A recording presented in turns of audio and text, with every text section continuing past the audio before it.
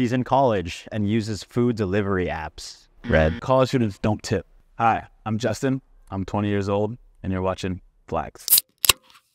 Right now we're at UCF. We're going to go through some different life choices in a potential partner, and we're going to call it out if it's a red or a green flag. Let's start with an easy one. She only drinks bottled water. I'll put them both. I don't think it matters that much. I'm not like, I can live with that. Oh, it's not a big deal. She doesn't want kids, ever. A flag. I work with kids. I love kids. I want kids. So if no kids, that's my red flag. Wow, dude. What's the career you're going for now?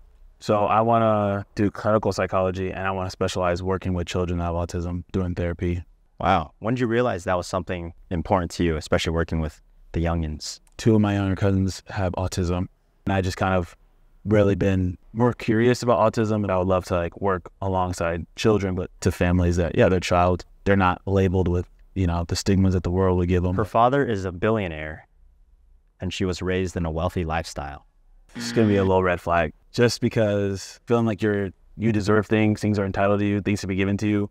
I think it's a little bit more, I don't think money is a bad thing, but I think the love of money and the desire for money can be a bad thing. And so I think that just will like conflict with me a little bit. Yeah, they say money's not the root of all evil, but the love of money.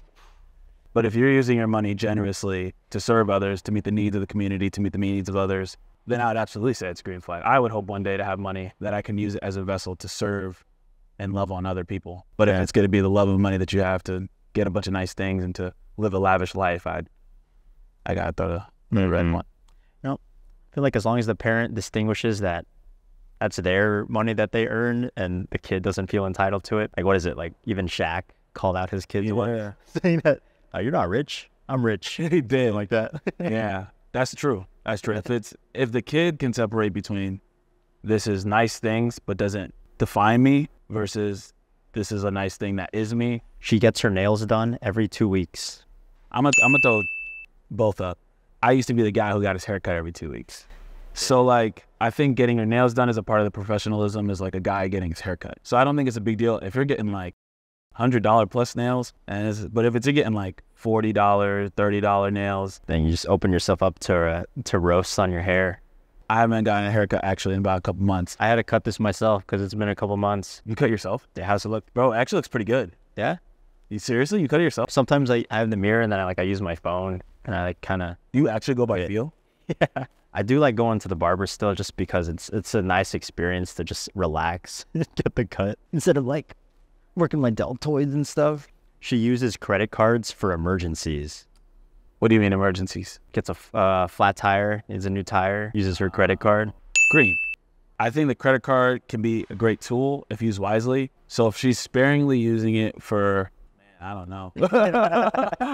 No, that's legit, because like I think it's scary to think I'm only going to use this for emergencies, because anything could become an emergency now, and you don't feel the money going away when you're using a credit card.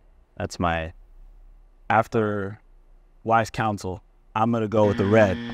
And I say this after you saying that. I think the credit card should be used like a debit card that just collects credit and allows you to invest in bigger things later on. But the money you spend with a credit card, you should have liquid in your bank already. Either way, you should have an emergency fund in place when emergencies do occur, so you don't have to turn to a credit card. Just as a just a recommendation for college students out there. Hey, I'm gonna have to write that one down. She's in college and uses food delivery apps. Red. Nah. Everything's so expensive, man. Everything's so expensive. That's like $5 extra you're spending. That's just like, if you're on campus, go walk, you know what I'm saying? Go walk to a restaurant, or like go walk, pick your food up, go drive, you know what I'm saying? Like, or go walk home and cook. If he's like, yeah, I would just go cook.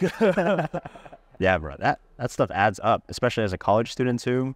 I think what also is like a little burden to the deliverers is that college students don't tip. And those people are like making most of their money off the tips of the people that they're dropping the food off for. And a college person is not tipping. So it's like they're paying a little bit extra, and then they're also doing a disservice to the delivery person because they're not helping them out. That's solid. I didn't even think about that side. Yeah. My dad has always been like, he's always been key on like tipping. And generous. Yeah, like my family's like not by any means like super wealthy, but my dad always made it that like if we're going out to eat, it's not just like paying for the meal, but it's also paying for the server as well. You've been dating for 2 months and she's never offered to pick up the check. It don't matter. I personally believe, especially pursuing a young woman in a relationship, 2 months ain't enough time for her to start collecting the tab.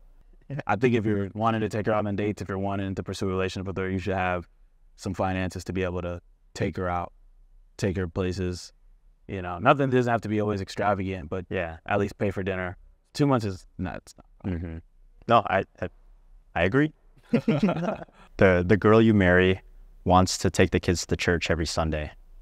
Oh, that's the biggest green flag of them all. There's a couple things in life that are very, very important, but I think faith is the absolute epitome of them all, especially faith in Jesus Christ. So if my wife is taking my kids to church and they're being filled with the news, the good news of the gospel every Sunday, that's an absolute green flag to have.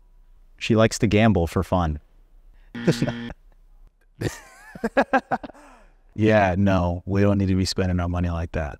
Yeah, that's all I got. That's all I gotta say, man. That's all the words I got about that too. Let me know in the comments, is Justin a red or a green flag with those responses? Actually, comment down below what situations we should ask for the next video.